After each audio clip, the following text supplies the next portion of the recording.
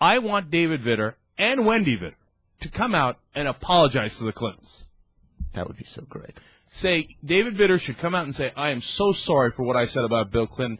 It turns out, and I knew at the time that I was committing adultery just like Bill Clinton was, and that is inexcusable, and I'm really sorry, okay, for what I said to him in public at the time to pressure him. Now I realize how terrible that pressure is and how wrong I was, okay? And I want Wendy Vitter, his wife, to come out and say, I am so sorry to Hillary Clinton for what I said, because I didn't realize what you go through. And if I had known then what I know now, I would have never said that about Hillary Clinton and how tough it is. If the Vitters come on bended knee and apologize to the Clintons, then we got a whole different story. May move to Louisiana and vote for him. Yeah.